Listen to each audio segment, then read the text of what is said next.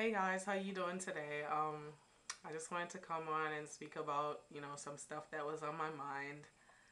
Let you guys know how I'm feeling concerning it and um just talk to you guys today. So, I had a lot on my mind concerning family, relationships, trust, mistrust, betrayal, denial. Mm, what else? Yeah, that. So, you know, there's just a lot on my mind concerning that at this point in time in my life because I find that, you know, people that I hang around or, even myself, I can, you know, be a testimony of that. I find it hard to trust people or to, you know, trust somebody after being betrayed or, live with it and move on from it, because the hardest part, if you really trust somebody or if you really love them as a friend or a family member or a significant other or whatever the case may be, and this person completely betrays your trust, it's the hardest thing to move on from. And a lot of people make it simple, make it seem simple, like all it's just about is, okay, it happened and that's it. But it's easier said than done, and I've been there plenty of times, and trust and believe it's very hard, especially for an emotional ball like me.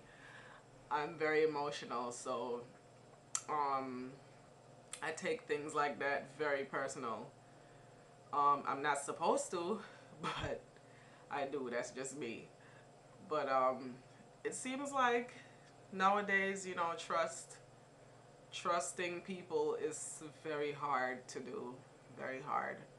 And I'm trying every day. I'm praying about it. Like, okay, God placed me here to love these people that He placed here on this earth with me, and it's just hard. It's very hard. I don't know who.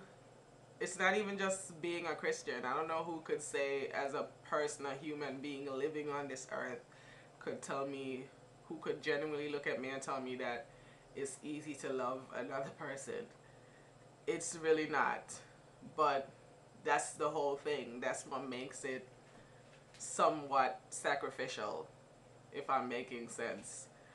But that comes with the walk, the Christian walk. So that's one of the biggest challenges, is to love people and trust people that are placed here, because a lot of people make it very hard for you to do so. No matter how you pray about it, you fast, you try to do the love your neighbor as yourself stuff, but it's just like you start to wonder, like, really, how can I really love this person when they just played me? How can I really love this person when they straight lied to me? How can I really love this person when they just blew the trust out the door? But like I said before, it's sacrificial, just like every other aspect of your walk with Christ. Everything should be sacrificial. This is why it's called a sacrifice, because it's something that costs you something. It's something that means something to you enough and has some impact on you enough for you to do it. So when you're doing it, you're actually learning something. You feel like you're learning something and losing something at the same time, because it's not easy. When you sacrifice something, it's not supposed to be easy. It's supposed to be something that's challenging. So yeah, this is what I'm trying, and everybody else should be trying this. Try to love your neighbor as yourself. It sounds simple, but it is simple.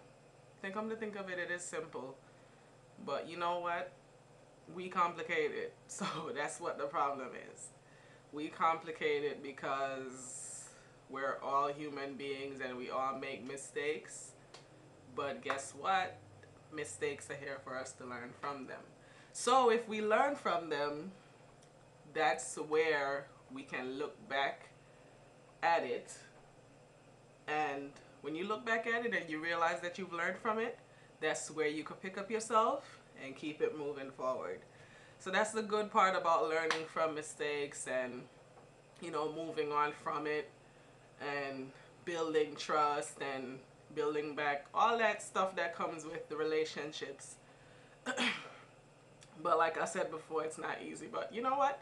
Just sacrifice, pray about it, you know, pray and ask God to show you yourself first, because until you love yourself and love the person that you are and you're comfortable with the person that you are, then you can definitely love somebody else and give that person the love and support that they need.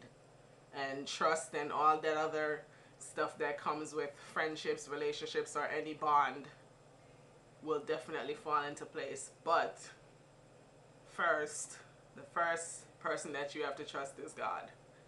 Trust God, put Him first, and fix your relationship with God first.